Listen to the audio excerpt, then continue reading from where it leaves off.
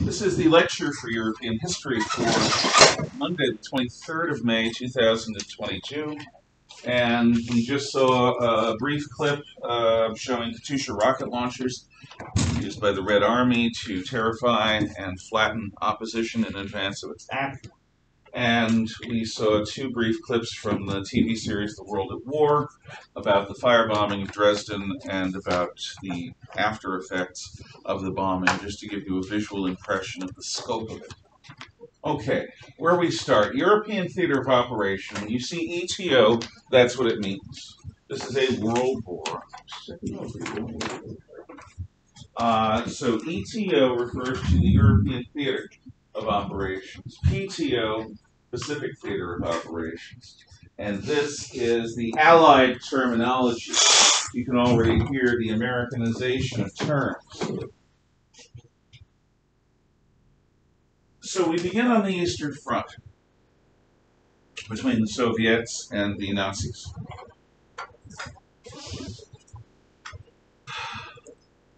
As you'll learn in more detail when we cover the final solution, the Jews of Eastern Europe were removed to a series of ghettos that were overcrowded.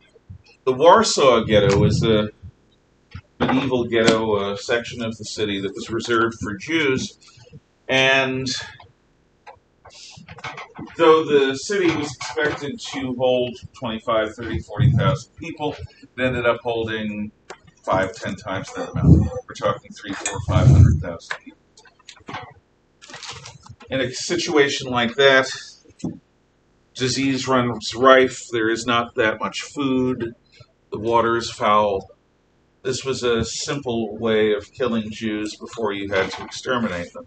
You just put them in an area where there are too many of them, and some will eventually die. One of the few cases where Jews rose up against their Nazi oppressors was in Warsaw, 1943. Warsaw Ghetto Uprising, not to be confused with the Warsaw Uprising of 44, which we'll talk about in a moment. In 1943, the Jewish residents of the ghetto got confirmation that the term resettlement to the east meant shipping to death camps at Auschwitz, Treblinka, Sobibor, and elsewhere. Given that the Jews were dead anyway, a number of younger Jews decided it's time to fight. If we're going to die, at least die killing these bastards. So the Jews had been in contact with the Polish National Army and the Polish government in exile in London, and begged the Poles to join them. But the Poles knew that an uprising alone in one city would be a failure, that we needed, we being the Poles, an Allied army coming in to support us. We free ourselves, the Allies sweep past, and we have done something to help win the war. 1943 is simply too early.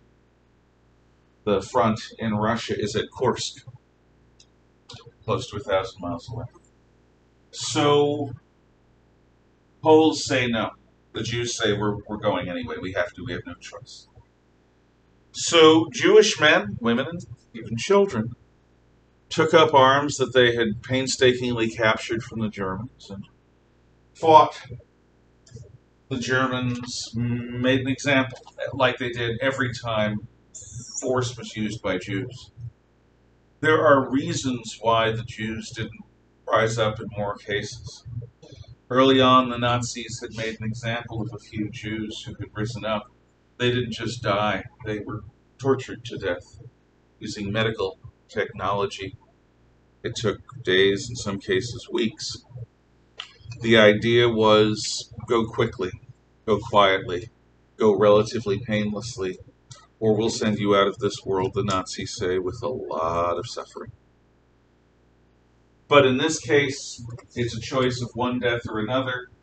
So the ghetto is liberated for a little while, a few days.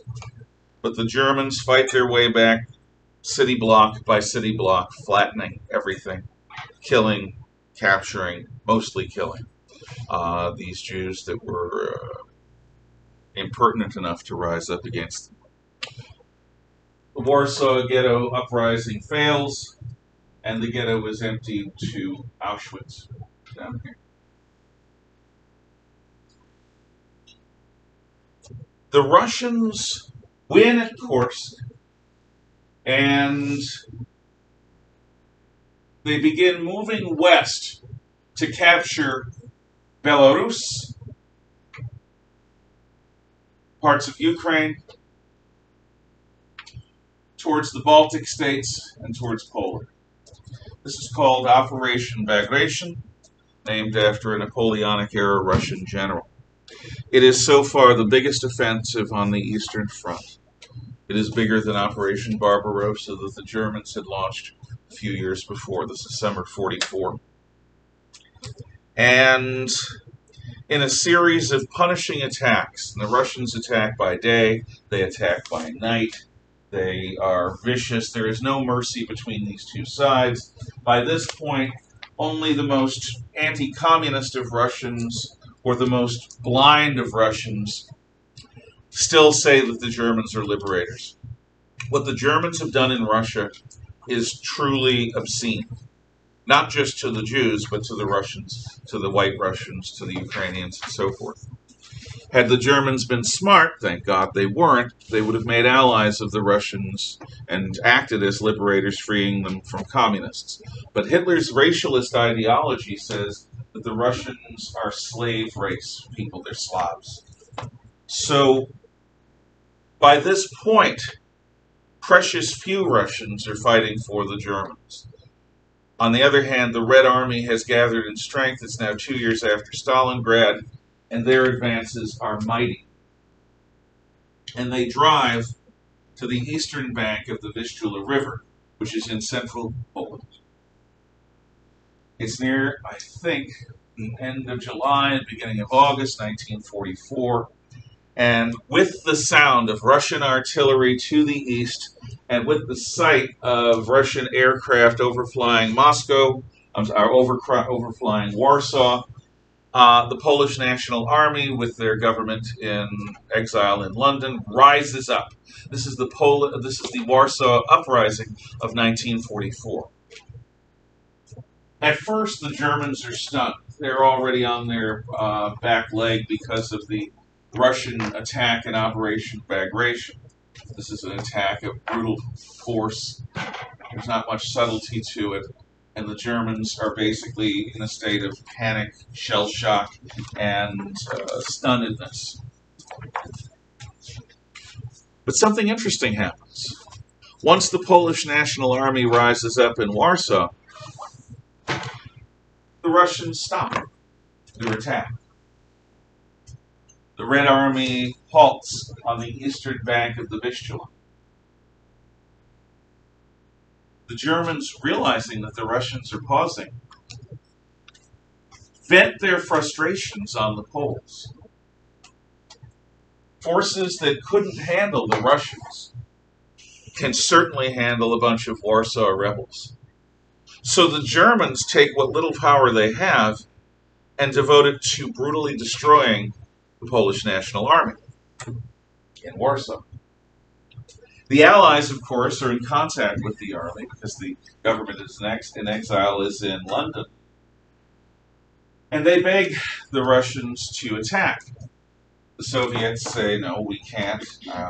Our mode of attack is to build up a massive overflow of supplies, lurch forward until those supplies are expended, and then we have to build up our supplies again. Operation Bagration used up all of our supplies. We need time to recover, which sounds superficially plausible. So the Allies say, well, why don't you do this? We have heavy bombers in Britain. We can hit Warsaw with bombs from London if we then can land in airfields that the Red Army controls, refuel, and return to London and bomb again. I mean, we'd love it if you'd load us up with bombs here so we could bomb them on both paths, to and from. But this way, you don't have to expend forces, but we will help, those who are sharing the battle with the Germans by fighting the Germans alongside us. The Russians say, we're sorry, Red Army soldiers are very clear. And if it is flying and is not a Sturmovik or a Russian plane, our people are just as likely to shoot down whatever we see if it's not Russian.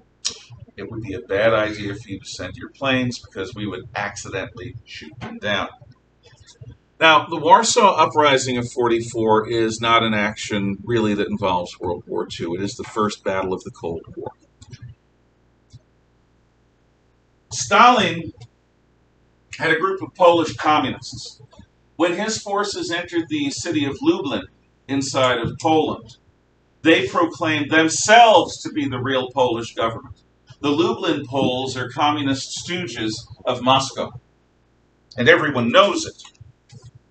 The last thing Moscow wants is for the Polish National Army to free Warsaw. They don't even want the Polish National Army around. So what the Soviets have done is they've advanced to the point where the Polish National Army rises, and now they are sitting back and watching them get slaughtered, because these are the Poles that would fight communism after the war. This is all about communism versus freedom. Very little to nothing about fighting the Germans.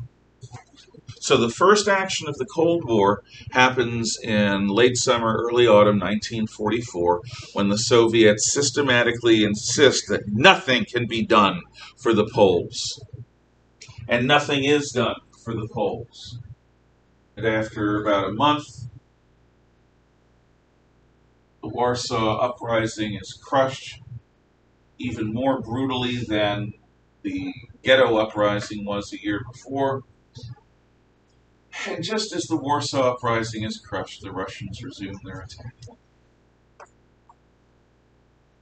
So, bear in mind the nature of the Cold War and the nature of the alliance against Germany. The Russians are allied with Britain and the United States, not because there's a common worldview, but because the enemy of my enemy is my friend. That's it. And there is every intention in Moscow to make damn sure that the Soviet Red Army moves as far west as possible and holds on to as much of Eastern Europe as possible to ensure that this will never, ever happen again. Or at least not for a very long time. Still, the Red Army is the most powerful land force in human history. And it is unstoppable from 1943 through 44 through 1945. In early 1945, the Russians have reached the Oder-Neisse line, just east of Berlin. There's some territory between Berlin and the river, but the Russians are on the eastern shore. Now, General Eisenhower, Supreme Commander of the Western Forces, had decided a couple of months ago not to try to reach Berlin. It's entirely possible that the American and British forces could have moved across northern Germany and taken Berlin before the Russians got there. But Eisenhower absolutely refused to see his military decisions as a result of post-war thinking. He did not want to think in terms of taking as much territory to the east as possible. Churchill did. Churchill understood that the Soviets would grab anything that their armies took. But Eisenhower said, no, we're allies, we're fighting the Nazis, that's our primary goal. The American and British forces can better be used to take Western Germany and the Czech lands near Prague. We'll let the Russians take Berlin. We'll let the Russians take the casualties, because the estimate was 1 million casualties for taking the city of Berlin. Eisenhower didn't want the Allies to suffer them. The Russians were willing. Give the Russians Berlin. So now we come to it. Hitler has a decision to make. He is in a bunker, which is an underground bomb shelter, beneath the ruins of his new Reich Chancellery, basically his White House. There are SS men in southern Germany and Bohemia, the Czech lands, that are trying to establish an Alpine redoubt, place for Nazism to reestablish itself, and a place that, because of its terrain, would be so difficult for the Allies to attack that they can hold out maybe for years. And they beg Hitler to leave Berlin. Ultimately, Hitler says, no, I'm not going to die running. Frederick the Great was once faced with an alliance of the French, the Austrians, and the Russians. The Russian Tsar died at a moment when it looked hopeless for Frederick. Maybe that'll happen now. Hitler always identified with Frederick the Great. Frederick the Great was also an artist. Frederick the Great was a sensitive soul who had to become a soldier. And Frederick the Great was the greatest of the Hohenzollerns. He saved Prussia when it seemed like no one could. Hitler knew that the alliance between the Reds and the Western Allies was a very precarious one. And so he expected something to happen.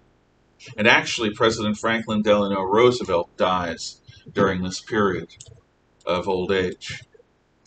Hitler sees this as the moment. He sees it as the equivalent of the Russian Tsar dying. But it doesn't change anything.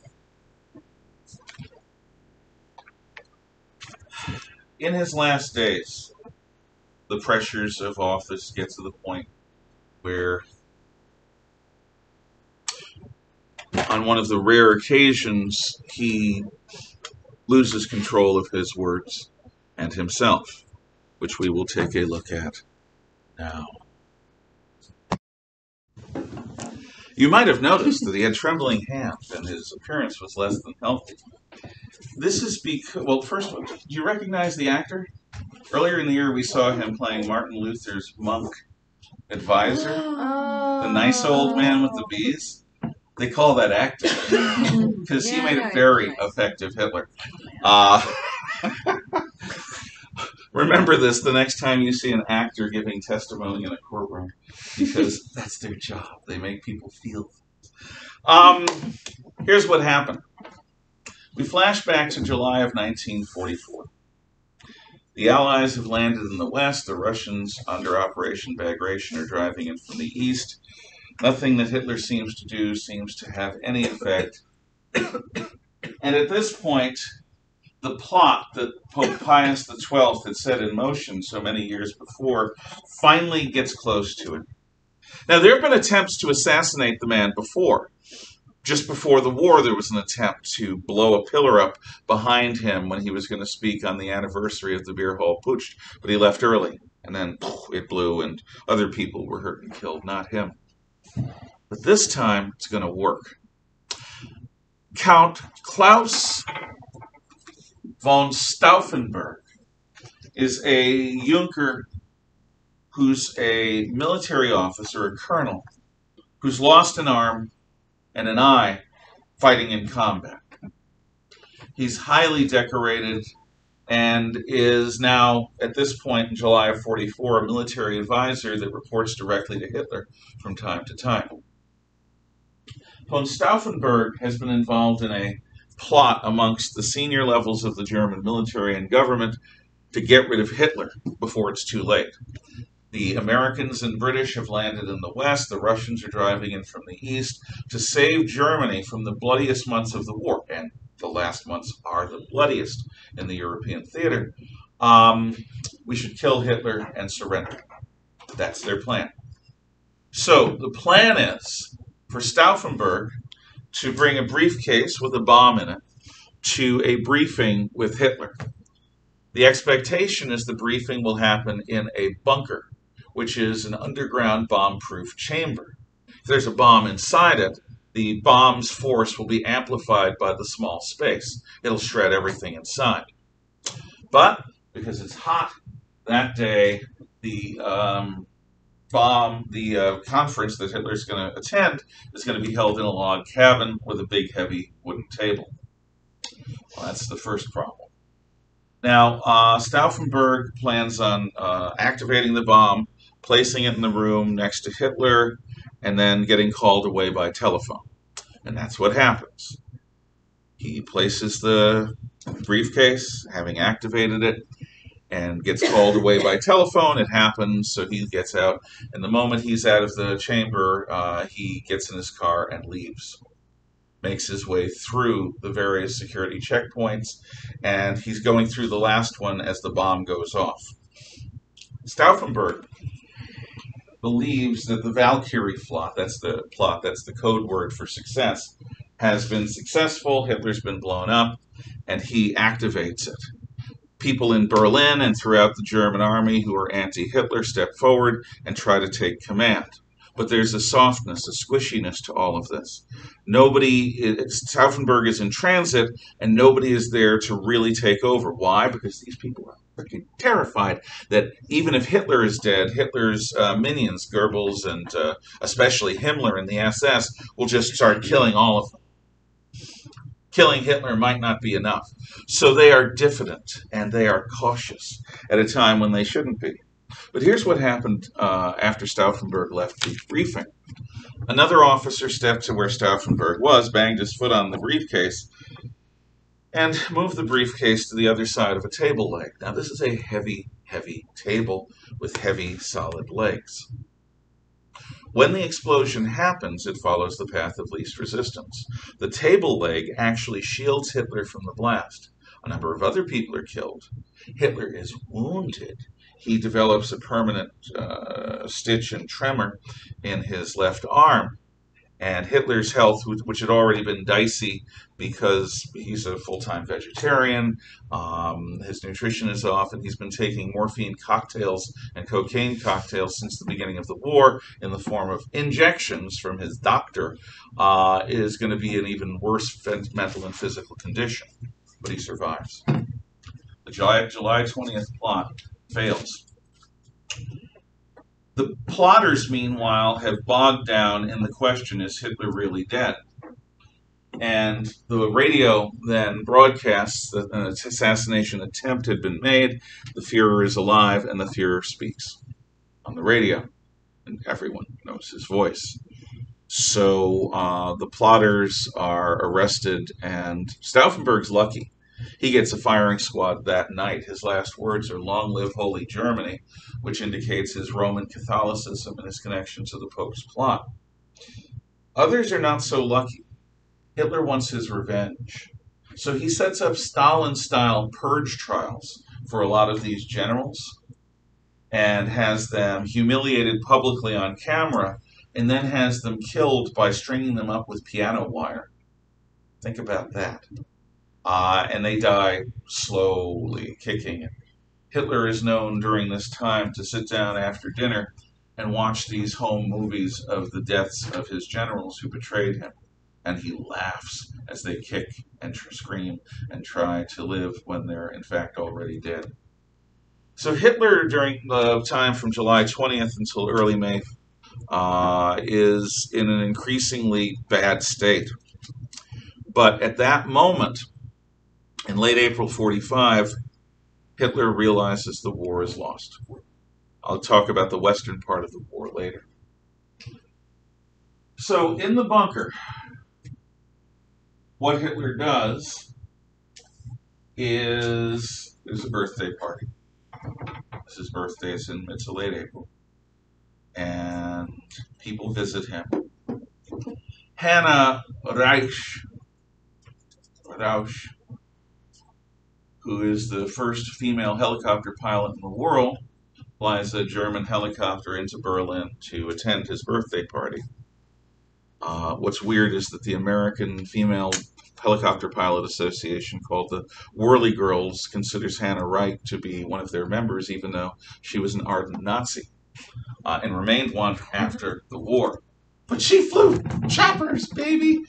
Anyway, on Hitler's last day, as the Soviets are shelling, their troops are a block or two away, Hitler always promised that he would go out fighting. Well, he has a little party because he marries his longtime mistress, Eva Braun. That was the blonde in the German dress, folk dress. They've been lovers for about 10 years, since Hitler's niece killed herself because Hitler was trying to be his niece's lover, so they get married, and after the wedding ceremony, they retire to the private quarters, and they each bite.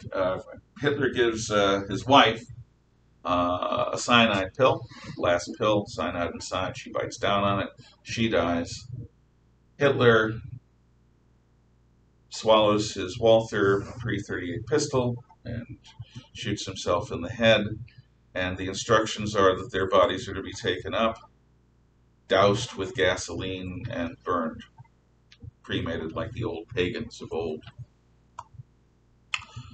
Goebbels, the little propaganda minister, and his wife are so loyal, or whatever, that they not only stay with Hitler until the end, but Mrs. Goebbels, Magda Goebbels, poisons all of her children, and then herself, and Goebbels too. And their bodies are partially burned, but there isn't enough gasoline to fully consume them, so there are these grisly pictures of the burned corpses of Joseph and Magda Goebbels and their children. With Hitler finally dead, the remaining Nazis flee the bunker like rats fleeing a sinking ship. Some of them, like Martin Bormann, one of the people closest to Hitler, are killed by the Soviets. Others, like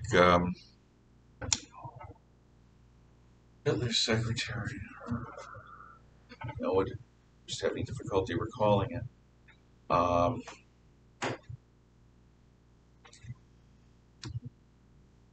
Are taken by the Russians. Understand something. Terror is a form of communication. The Germans terrorized the Jews and everyone else in the Soviet Union when they attacked. So when the Soviets came back into Germany, they reciprocated. It was payback time. 30 million Germans are killed in World War II. They want payback. So when an area with Germans is freed, the combat troops pretty much fight their way through. They've got better things to do than worry about payback. They're trying to fight and stay alive. But the occupation troops, the second-line troops that come in, go to the center of whatever group of houses there are. Frau! Kommen! Women! Come here! If the women come, anyone over the age of 8 and under the age of little old lady death, including little old ladies, are then raped in succession by entire units of Soviet troops. Then they search out, and if they find anyone who hid their women, the men would be killed in front of the women, and then the women would be raped as well, and then probably killed. The Japanese army and the Soviet army both used mass gang rape as a form of crowd control. While there were instances of British and American troops raping people, it was rare and it was always punished. And while the Germans and the Italians did it sometimes, it wasn't policy. It is clearly policy of both the Japanese Imperial Army and the Soviet Red Army to use this form of terror as a way of breaking the spirits of anyone. After all, if you are a woman and you survive this, you'll never be the same. If you're a man and your women have survived this, you'll never be the same. This is about breaking the spirits of the German people. And it's pretty effective for many years. So, Hitler's dead. And with Hitler dead, his successor was going to be Rudolf Hess. But just before the attack on the Soviet Union, Hess flew to Britain to try to make peace with the British, so that the British would at least be neutral in the war between Germany and Russia. After all, Hitler had wanted really to make peace anyway. So Hess, he's out. Then there was Fatso Goering, the drug addict transvestite head of the German Air Force. But in the days leading up to Hitler's suicide, Goering says to the world, well, Hitler's trapped in Berlin. He can't command anything. I am taking over the Nazi state. Well, Hitler was still alive. So Hitler had ordered Goering to be arrested, stripped of all his titles, stripped of all his rank, and thrown in a jail cell. He was going to have him killed. The Allies got to them first. So it's going to be the admiral who led the U-boat campaign, an ardent Nazi named Karl Doenitz. Doenitz takes command and for about a week and a half runs the war from Flensburg up near the Danish frontier. His job is mainly to surrender. And the Allies have a policy of unconditional surrender. That was agreed upon in the Casablanca Conference of 43.